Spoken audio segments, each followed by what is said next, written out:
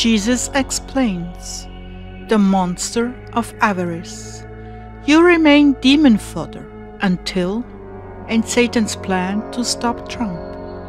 November 15th, 2016. Words from Jesus through Sister Clare, spoken by Jackie. Clare began, "The Lord bless you, dear Heartdwellers. Well, I have a confession to make. I want to say first of all that there is so much hope for you who feel the most unworthy of the Lord. I say that because when you see who I truly am, with my real character flaws, you know you can do better. So I fell by focusing on outer beauty rather than the inner beauty of my relationship with Jesus. And in those situations, I always lose. I gave in to the temptation to spend time and energy on a piece of clothing, and any time I focus on externals, I feed that internal monster of acquisition, which never has enough. I feed it with whatever it wants, and it demands more. It takes up my heart, my thoughts, my time, and I lose that time with Jesus. What sweetness could have been mine if only He was in my heart, rather than all these other things covering Him up. So I came into prayer very discouraged, because Jesus had convicted me of avarice and pride again. Clare, do not give up this fight. We can conquer this and translate your heart totally over to me. You are not without hope, as you imagine. Lord, it seems like a struggle that will never end. Like the dream I had about the panther, I never knew if he was totally dead or not, because he kept coming up, even after a long period of time.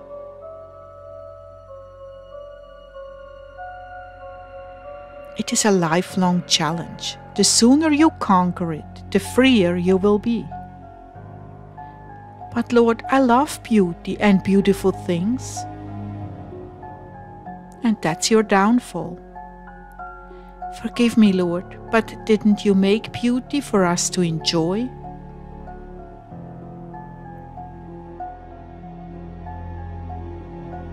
Yes, but when it distracts you away from me, it becomes an idol. To you, looking for the right color of a piece of clothing is more exciting than coming to heaven with me, and that's the honest truth. Or you would come more often. Oh wow, He's really right. How can I change that, Lord? Don't let your flesh win. Rechannel that desire into heavenly things. Ask to experience and feel heavenly things, and continue choosing heaven over the carnal things. But the beauty of this earth reminds me of heavenly things. But the things of this earth are so short-lived. Recognize it right there and then when you see it. Give it its proper place, but keep going back to what is truly important. Most people stop to explore the fragrances of their newfound flowers, but that's not for you. You need to trust that someday you will be enjoying that fragrance, but until then, deny yourself and refocus on those who are perishing and what you can do to stop them or call them into my bosom. It's not hopeless as you think. You make progress, then you fall behind. There is so much more I want to give you, but you keep clinging to worthless things.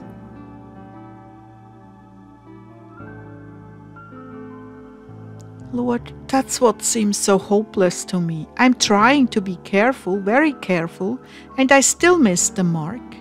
I still fall. And that is humiliating, isn't it?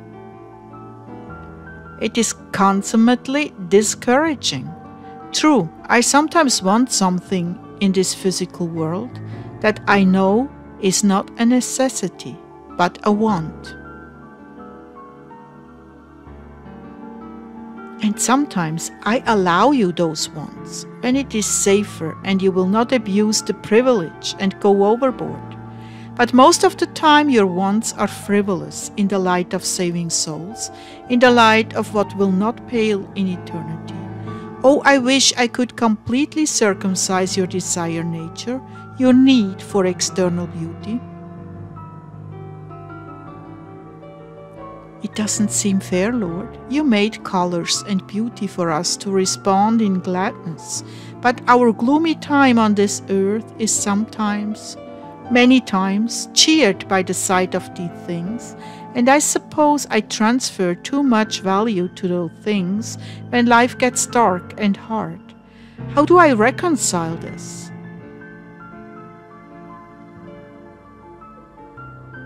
If you have a fancy for earthly consolations, you will draw those to yourself. But if you have a taste only for heavenly ones, you will cease desiring the beautiful things of the earth, because they do not satisfy. You know they fade, Clare. They grow old, rip, are eaten by the moth, are lost or damaged in the process of everyday living. Yes, you're right, Lord, but when that happens, I want to replace them. Yet there are times when my will overcomes their seducing powers. There are many times I see you struggle, my dearest. I'm not about to abandon you or stop the work I have given you to do. I just need more cognizant effort on your part. Like a butterfly, when you see a cute little child running in the field with a butterfly net, run for your life, or should I say fly, and flee for your life. Turn your eyes away from her seductive beauty, or you will be caught and pinned in her collection. That's all I'm asking of you, Clare. Flee for your life, because a soldier must never get entangled in civilian affairs. Do not think you are alone in your struggles. You see, even generals in the army are attracted to beauty, sent by the enemy to ensnare them. I have many more gifts for you, but you must empty your heart of these things. I want you to see yourself differently. You are not that 17-year-old in Chicago coming from a materialistic background. You have been translated into the kingdom of light, and you no longer belong to that world, nor does it belong to you. All things are yours through me, but all things are not profitable. Your fascination with beauty and order are not profitable. They are dangerous. So what do I do? When you see that net coming, fly, my little butterfly, flee for your life. The connection you've made with the object is already dangerous. I know I can do that sometimes, but all the time, especially when the enemy targets me and I have no confidence that I will escape. When I'm tired or feeling depressed, then it seems like I've lost my self-control. That is why I'm telling you, I will of course give you a way out, but you can't be bullheaded and ignore me. Having a determined mind is good as long as it is determined to be true to me. But when you're determined to get your own way, that is when you fall. Oh, I know, all this sounds so familiar, a lifelong struggle, and yet you have had victories. Let's have more and more victories and less defeats. Do you want it to be said of you by the citizens of heaven, she honors him with her mouth, but her heart is far from him?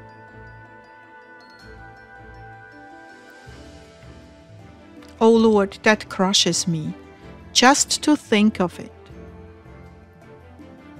And yet in some areas it is true. You must overcome those. You must. But you are not doing this alone. I'm with you. I will uphold you in this battle as long as your will is firmly committed to me.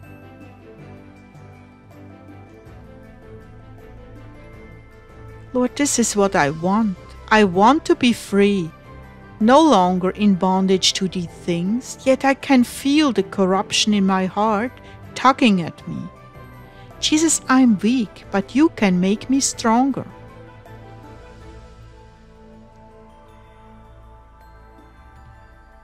I see the resolve. Even though it is a bit shaky, it is there. Reach out and take my hand and allow me to navigate you around these deadly reefs.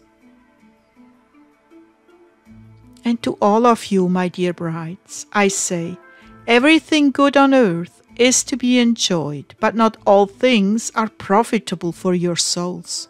It is when people become decadent, wanting more luxuries and beauty, that they fall away from me into sin. Some of you have been raised in such an environment, but have no attachment to it. You can live with make-do clothing and equipment. But those of you who have grown accustomed to nice things and have scorn and contempt for second best, if you do not master your lust for things, it will be your undoing. How many times do you want to circle that mountain in the desert? This is the season Satan uses to draw you away from me and into the shopping malls and internet stores. These demons that have been loosed are powerful and know your weaknesses. They know your buttons, your likes and your dislikes, and they know just how to push them. Every time you give in to the impulse, you grow weaker and they grow stronger in their influence and control over you.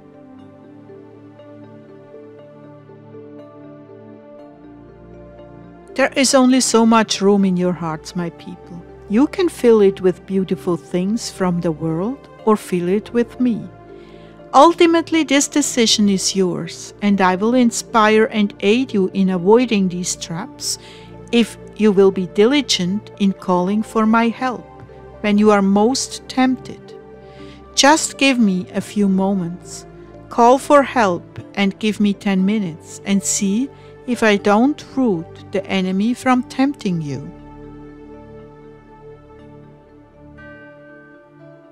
You will find out that if you give in to this, when you bring home whatever you bought, you will begin to feel compunction and the object will seem almost worthless to you. Or you will grow bored with it and say to yourself, "This isn't what I wanted. What was such a big deal when I just had to have it?" I'll answer that for you. You were torched and inflamed with a demon of lust for that item. All these attributes of the object you so desired were inflamed by this demon, so you just had to have it or something just like it.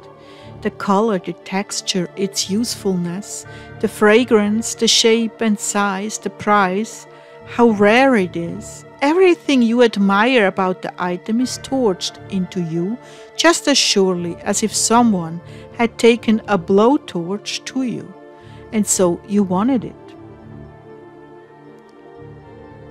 You wanted it really badly. You found all kinds of rationalizations about why you had to have it. All the while the demon is smiling and agreeing with you, while he turns up the heat until you get it.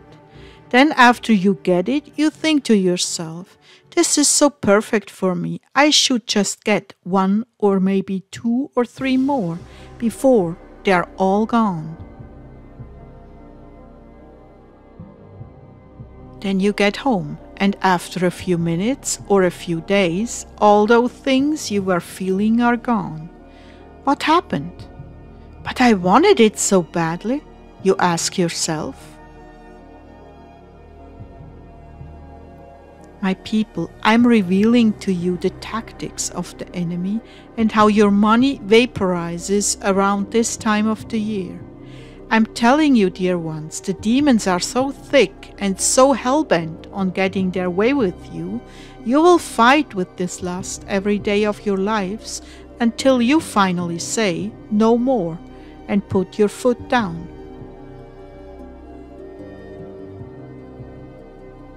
Until you value my company over anything you could ever want from this world, you will be demon fodder. It's up to you now. Forewarned is forearmed. You may think I'm exaggerating or that Clare is taking poetic license, but she's not. I'm giving it to you straight. You are in an all-out war to deprive you of the sweet intimacy of my company, to cause such guilt in you that you can't face me because you know you overspent, or to cause you to have to give up precious time in order to get a job to pay for what you bought. And then you are so preoccupied with the pleasures and things of this world that you lose your taste for intimacy with me in favor of your new toys.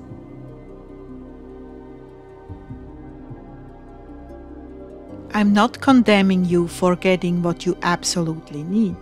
I'm warning you of the trap that lies before you every Christmas season. And I'm telling you, this country is hanging on your prayers. The establishment is planning outrageous false flags to keep Donald Trump from office. And if you indulge your Christmas shopping, you will be too busy and too tired to pray.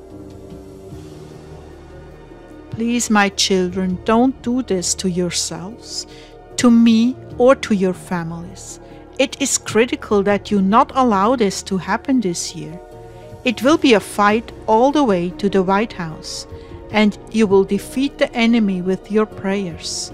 And I will keep you from self-indulgence if you are vigilant.